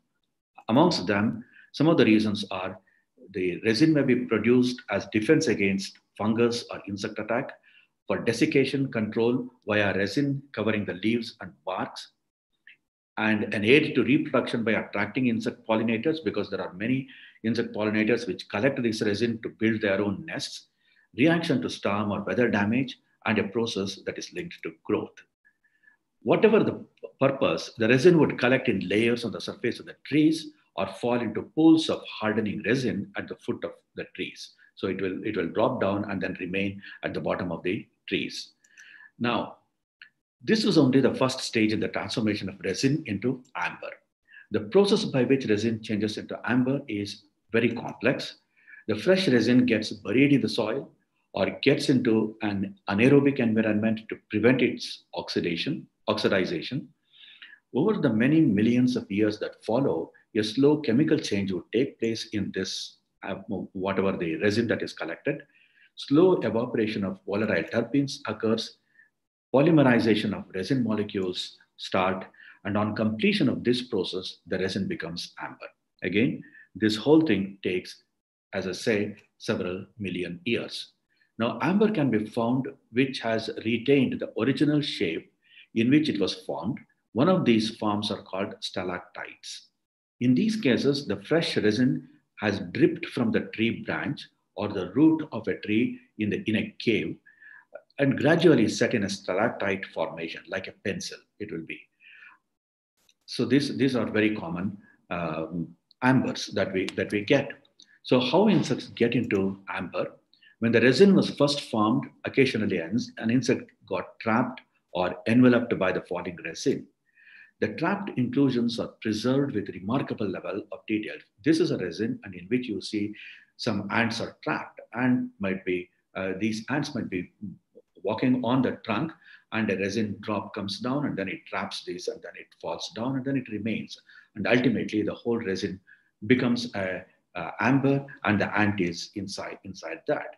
So this is a centipede which is caught in a resin which has become an amber. So these trapped inclusions are preserved with remarkable level of detail. You can even identify the species completely in the amber because the whole organism is trapped inside. Now, there are many different types of inclusions. You will find flies, spiders, pseudoscorpions, cockroaches, termites, leafhoppers, beetles, ants, wasps, bees, and many organisms, including some small lizards also are caught in the amber. So some researchers claim to have extracted valuable DNA that has been preserved over millions of years within the conserved tissue of some insect inclusions. Like if you go back to the Jurassic Park story, the Michael Crichton writes that DNA was extracted from the insect and also from the blood that the insect had, the mosquito had taken. So that was the beginning of the story. But there is a twist to the Jurassic Park story. In fact, in the film, whatever the amber is shown, whatever the mosquito that is shown, mosquito fossil that is shown, is a species called Toxorhynchitus rutilus. And interestingly, this particular species was not a blood feeder. So this was an error in the Jurassic Park film when it was done. And this has been shown only in 2013, maybe about 20 years after the film was made. Now, the next one is the fossil insects in rocks. So insect fossils in the rocks are formed. The chances of preservation are directly related to the degree of mineralization of the skeleton. In insects, you have sclerotization or hardness of exoskeleton. It is there. And there are many insects with hard wings, like tegmina of cockroaches. The wings are hard. Then the beetle wings are also hard. So these are very commonly found in rocks as fossils. So chitin is the principal compound in the insect cuticle, but chitin is not preserved in whatever the insect fossil that we find, because there is what is called as diagenesis that happens to the chitin. That means it gets changed, the chemical, physical, or biological change that undergoes by a sediment after its initial deposition. So the chitin, the original structure of the chitin gets changed. So you may not find chitin in the fossils as a chemical. So another factor that favors preservation of insect remains is their habitats close to or forming parts of a sedimentary paleo environment, such as lakes or lagoons. So many of these fossils are usually found very close to lakes or lagoons or rivers. Okay, so that is a place where sedimentation process can happen, where the body of an insect or body of an animal can be easily covered by sand, and later on, over several years, the sand or particles may ultimately become solidified, or maybe there is rock formation in the same place, so the layers get moved. So this is a cockroach wing fossil from Russia, which is dated as 285 to 245 million years old. And this is another butterfly, which is dated as 210 to 145 million years old. Then comes the work of insects or ichnology. So insect paleoichnology deals with the insect trace fossils that are preserved in sedimentary rocks, plant remains, and other less frequent substrates such as bones and vertebrate caprolites, which are called so within the body of other vertebrates. So these may be locomotion trails, cocoons of many insects, or the pupal remains of many insects, the pupal chambers of some insects like weevils and dermastids. Then the damage that is caused by the plant, like the borers. When an insect bores into a tree, it makes tunnels, and those tunnels remain as fossils. Then defoliation, when an insect feeds on an insect, and if that particular leaf that is damaged by the insect, it is fossilized, you can actually identify which kind of insect has damaged this. Then leaf mines, some insects actually mine into the leaves. They make mines inside the leaves, and when that leaf gets fossilized, you can actually see or say which kind of insect actually has done this kind of mining. So nests of bees and wasps are very common. Many species of bees have been found. For example, all the information that we have on extinct bees from the southern hemisphere is by their fossilized nests. There are several nests. So these are all the nests of bees, fossil bee nests. Then there are some species of beetles, pupal chambers. So all these are fossils which were collected in Argentina. So this is the damage of a leaf. Okay, leaf damage, traces of feeding damage on the leaf by an insect. You can actually say that this particular leaf must have been damaged by a beetle, which is feeding on this insect. So the fossil stem of a fossilized stem in which you see the gallery is formed by a borer, a beetle which is bored inside. Then you also get fossilized termite nest. So the termite nest is fossilized, so you can identify this is a termite nest. So fossils are considered millions of years old. We know that they are millions of years old, and they are measured in what is called the geological time scale. So we do not say in the number of years or decades or centuries, we use millions of years. So how the fossils age is determined is the next question. So before that, the geological time scale, how it is determined. So International Commission on Stratigraphy under the International Union of Geological Sciences, it actually develops certain strategies, certain ways of methodologies for finding the geological time scale, in which you have to identify the global boundary stratotype selection points and using the fossil records and the age of rocks. And the global standard stratigraphic ages, GSSAs, are determined based on the age. That is how you actually use the criteria for dating the rocks and also the fossils. And this is mainly based on the magnetic alignment sequences and radiological criteria, etc. This maybe the paleontologists will be able to explain you better. So in short, the entire thing can be said in a few sentences like this. About 15 billion years ago, the hot universe matter with unimaginable temperature. Then approximately about 10 billion years ago, this mass expanded and exploded, and galaxies started getting separated, forming. Then stars and their planets were separated. Then about 6 billion years ago, the Milky Way galaxy got released, which is our galaxy. Then 5 billion years ago, Sun and other members of the solar system originated. And about 4.56 billion years ago, Sun and its planets were born, including the Earth. So this is the entire universe of we can't say it as the world of whatever is happening happened in the past. So the time scale of Earth is divided into two major eons. One is the Cryptozoic eon. Crypto means hidden and zoo is life. So that is 4,500 to 540 million years ago. So from 4,500 to 540 million years ago, we do not have any proof for or evidence for life. Though we say that life evolved 750 million years after the Earth was formed, and around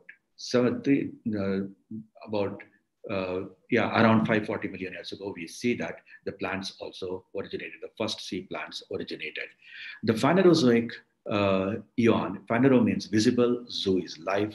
So 540 million years to present. So these are the two eons, major eons on Earth, the time of Earth. So the eons are further divided into eras. Cryptozoic eon is divided into Archean era and the Proterozoic era. Archean era, beginning or origin of the Earth. 4,500 to 2,500 million years. Then Proterozoic era is the primitive life, 2,500 to 540 million years.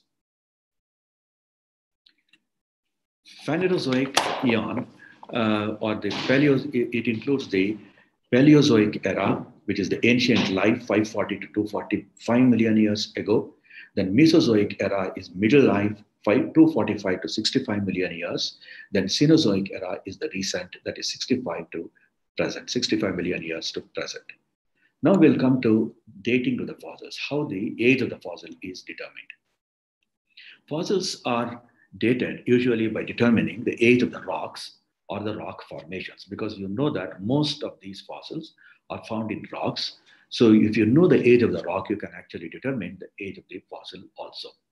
So there are two methods. One is relative age and the other is absolute age. Relative age is not specific in relation to another rock or fossil. Supposing you know already the age of a rock, and if you find the fossil in that rock, you can easily say that approximately this is the time in which you find this.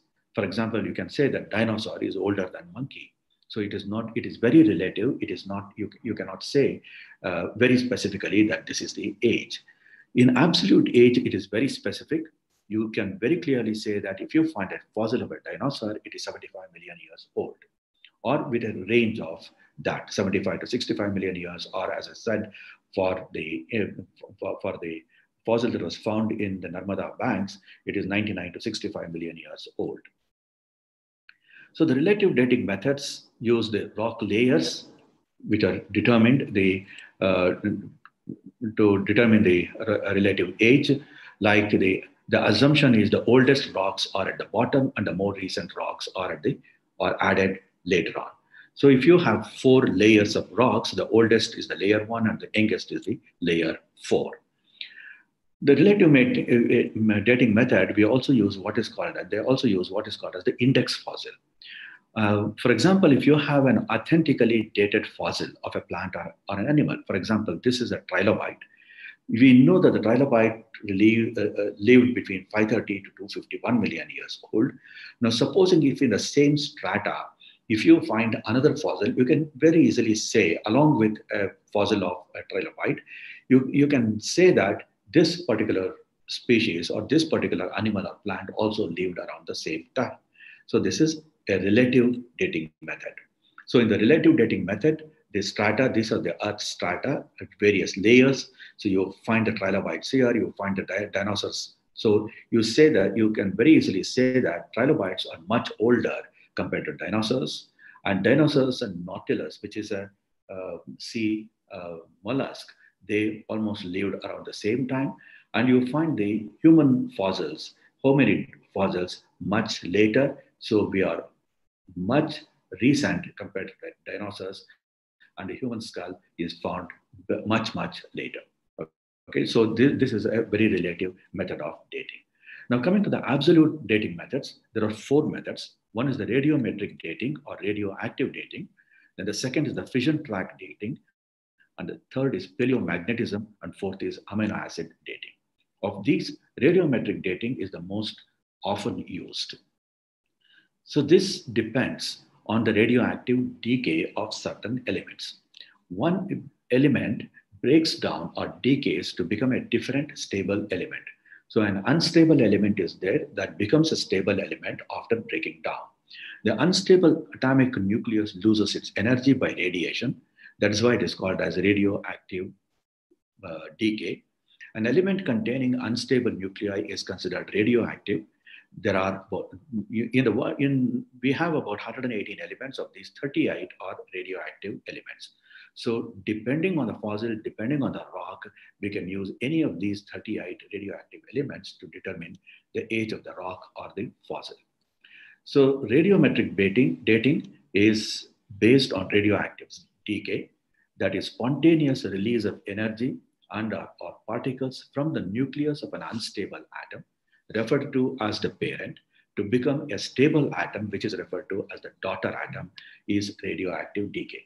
So an unstable atom is getting converted into a stable atom. So it may be a different element, or it may be a different isotope of the same element.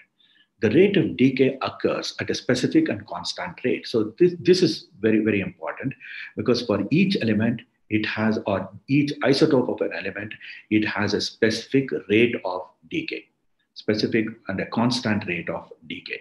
I'll come to that. The age of the rock can be determined by measuring the amount of the daughter product and adding that to the amount of the remaining parent material. Supposing if there are 1,000 atoms in the beginning, and if you find 500 atoms in the of the daughter atom, that means that is half of it has got converted into the daughter atom. So that is the half life of the atom, of the unstable atom. So that is how the age is determined. So 4 standards are necessary for elements to be useful in radiometric dating. One is the numbers of the parent atom and the daughter atoms must be measurable. You should be able to measure that. So the parent atom must decay rapidly enough to produce measurable amounts of daughter elements. So once you collect it, you should be able to see how even if it is a fraction, what is the rate at which it is decaying or it is releasing the energy. And measurable amounts of parent element must also be present in the sample. Little or no daughter element must be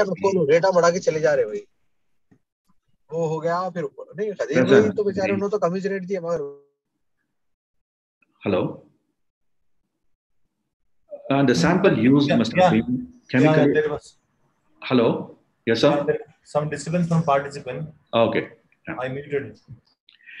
The sample used must have been chemically isolated from outside chemical changes. So these are the 4 requirements.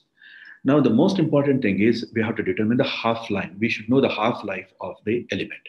Half-life refers to the length of time required for 50% of the parent material to decay to become the daughter product. As I said, if there are 1,000 atoms, for it to become if 50% of that, if 500 atoms are have got converted into the daughter element, so that is the half-life. So further half-life is this 500 atoms becoming 250 atoms. So that is the second half-life. Then the third half-life, the fourth half-life, like this. So depending on the total amount of atoms that are there, the half-life is determined. Now, uranium-235, uranium isotope 235, the half-life is 710 million years. So uranium, to lose half of its atoms, uranium-235, it takes about 710 million years. Uranium-238 half-life is 4,500 million years. Thorium-232 half-life is 14,000 million years. Rubidium-87 half-life is 47,000 million years. And all these elements are used as a most commonly used for dating rocks, which are older than 100 million years. Okay, so that these are the elements that are used.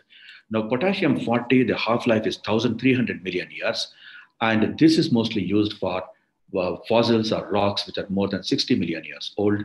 Carbon-C14, the half-life is only 5,570 years, and this is used for fossils which are older or less than 50,000 years old to a few hundred years old, or more recent fossils. Now, uranium-235 gets converted to lead-207 in 710 million years. So half of uranium-235 becomes lead-207. Lead-207 is a stable atom, stable element, and that the lead-207, if half of the say the material that you have got is lead-207, you can say that it has already spent 710 million years. Uranium-238 becomes lead-206 in 4.5 billion years.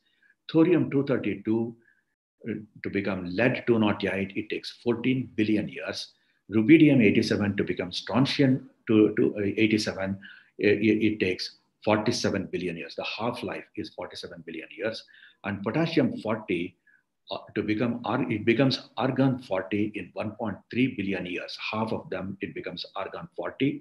Then carbon-14, it becomes nitrogen-14 in 5,570 million years. So these are the half-life. That means half of the atoms of these elements getting converted into these elements. So by comparing the parent element with the daughter element, you can actually determine, they actually determine the the age of the fossil or age of the rock.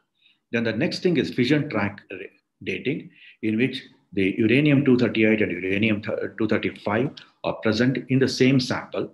These two uranium isotopes always occur in the same ratio in nature, and they undergo, the 238 undergoes spontaneous decay and fission. Each time this happens, a tiny damage or crack is created, and you can measure this crack by etching it with acid, whereas 235 does not undergo spontaneous fission. So you can make the 235, induce your 235 to undergo this kind of, create this kind of tracks. And by counting the number of induced tracks and knowing the neutron dose, the uranium content can be determined. And from the ratio of natural fission tracks to the whatever is created, the sample's age is determined. Then the next one is paleomagnetism. At the time of their formation, iron-bearing rocks and sediments acquire natural remnant magnetism. So the primary magnetism aligns parallel to the existing magnetic field of the Earth. In a sense, a rock becomes a compass when it is being formed. And the orientation of the magnetic field of the Earth at any point on Earth is specified by two measurements. One is called as the declination or the direction, and the another is inclination. So inclination varies from horizontal at equator to vertical at the poles. And today the magnetic field is directed downwards in the north hemisphere and upwards in the southern hemisphere.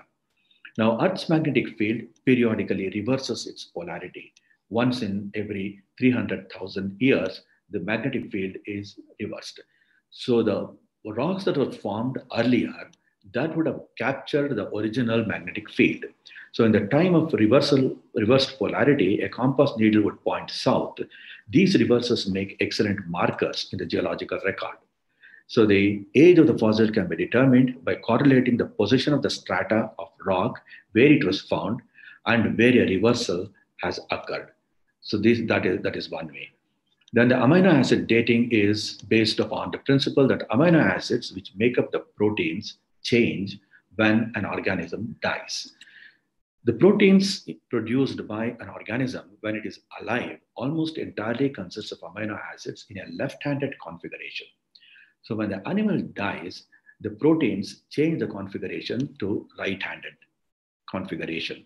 This process is called as racemization. Now, in fossils, an equilibrium ratio is eventually reached. So this equilibrium ratio can be measured to determine the age of the fossil, or when actually the organism died. So once the absolute date for a region is determined, using radiometric dating and the temperature history of a region is established, amino acid dating can be used to determine the age of the fossil. So because this depends on the conditions that were there, the temperature that was existing at the time when the organism died. So of the four methods of dating fossils, radiometric method is the one that is more frequently used, and it is supposed to be the most perfect one. Now I'll tell a little bit about the mass extinctions, just 2 or 3 slides more. History of life on Earth is punctuated by periodical extinctions of organisms in significant numbers. Now there have been 5 mass extinctions on this Earth. Cambrian or Ordovician, between Cambrian and Ordovician, 86% of the species went extinct, that is around 444 million years ago. In the late Devonian period, 75% of the species went extinct about 375 million years ago. Then in the Permian extinction, which happened about 250 million years ago, 96% of the species went extinct. And in the end of Triassic, 200 million years ago, 80% of the species went extinct. 80% of all the species that were existing at that time went extinct. And end of Cretaceous, 65 million years ago, 76% of the species went extinct, including the dinosaurs. Okay, so these are the 5 mass extinctions which happened, and there is a belief that we are now progressing towards another mass extinction. So we are waiting for the 6th mass extinction.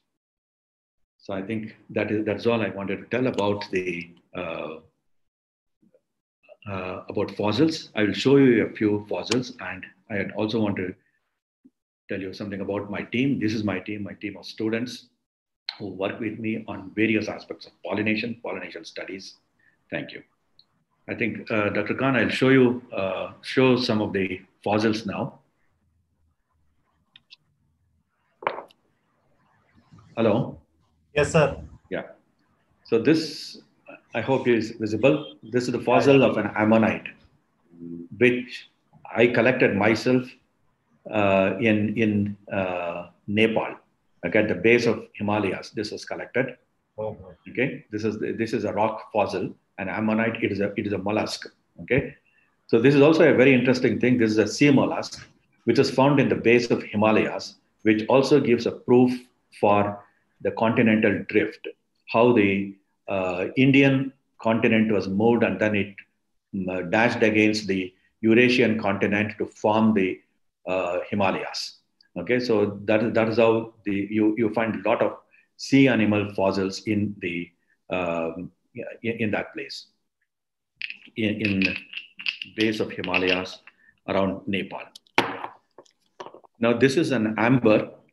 Okay, can you see the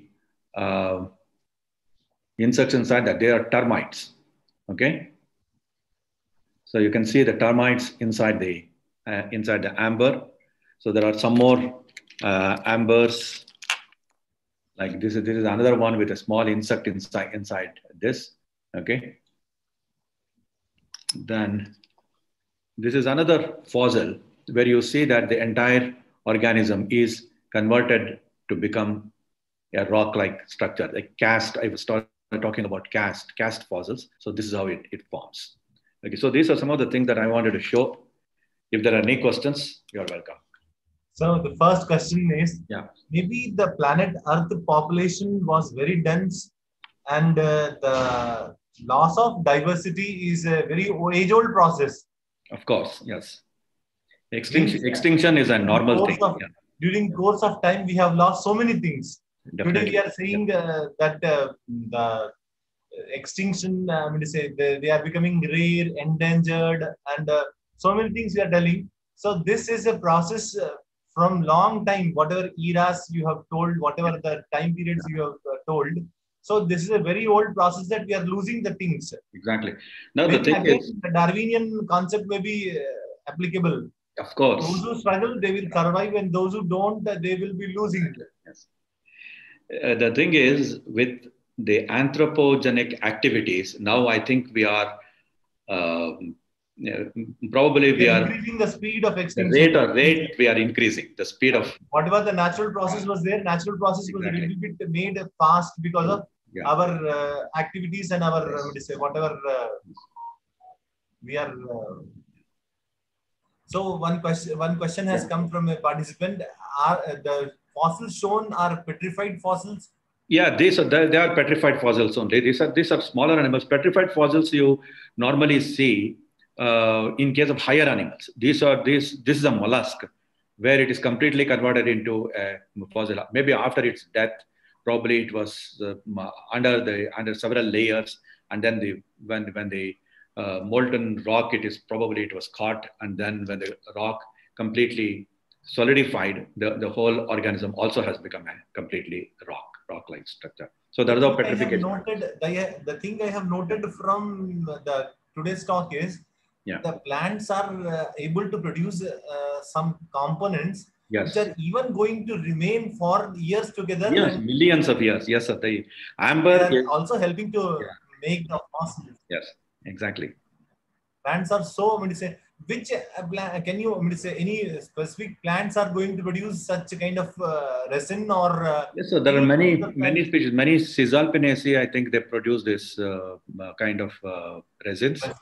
There are many species. I think you should be in a better position to tell that these resins. And in fact, resins are actually collected by several species of bees. There are what are called as resins. Sir, please. Sir, ambers are secreted by mostly pines, sir. Only? Pine plants. Pine species. Pine. Yeah, pines. Of course, pines also. Right. I think they were the ones which were there long back. I think they were. well known for this production. Correct. You are right, sir. Yes. So, So the present day plants, I was telling, even there are several other species which produce these resins, and for that resin to become amber, it may take several million years. That is the thing. So no such organism and no such, I mean to say, thing is there which can decompose the resin product. Yeah, I was telling that there are some insects which use the resin. They collect resin from the plants for building their nests. Okay, because it is a safe thing. Nothing can enter into the nest. So they use this resin. Some bees do this. So they are called as resin bees. They actually line this resin to their cells. Yeah, quite interesting it looks. So first time I heard amino acid dating is also done. Yeah, that is carbon dating, the radioactive decay and all. I heard. No, I'm not very confident about those techniques and all that. Maybe if you can invite a paleontologist, maybe he will be able to present. But present talk was very, when to say, it has covered so many aspects. Thank you, sir. Really, all the three speakers from GKVK are encyclopedia. Really, that's too much. All of them, because all teachers are wonderful teachers, and it is fortunate that we could get the students. Yeah, I hope the participants enjoyed it. Yeah, everybody is writing in the chat box. Very informative. Very everybody is very happy for this. Yeah. All talks. Really, you have given such a wonderful explanations from pollination to insects, and then also you have quantified the economic value of the pollination services. Yeah. That was wonderful job. Actually, you have, I mean to say, even told in how many crores, but say how much benefit they are doing for. If you have to talk to the policymakers like IAS officers or the ministers, you should tell in rupees. Yes. What is the? See, they say that they are mere insects, but the mere insects are giving us crores of rupees without any charge from us. They don't charge anything to us, but doing their own job, they are doing so much for us. That is the thing. We have to keep on thinking that how the invaluable small insects are not valued by the humans, but still they are doing so much service to mankind. Yes, so except man, everybody is honest.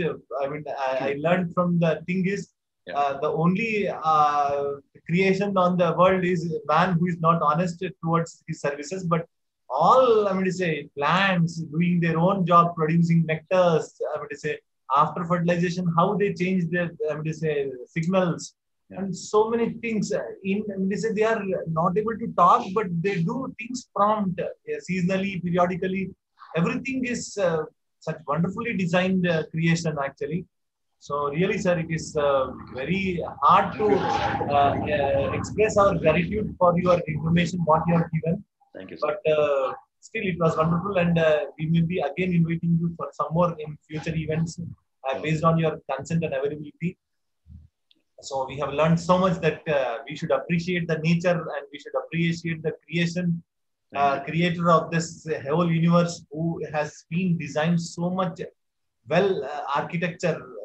So with great heart, I thank once again that you have given time for us and you have taught us so many things. Really, we need to polish ourselves by listening to all the three speakers from GKVK.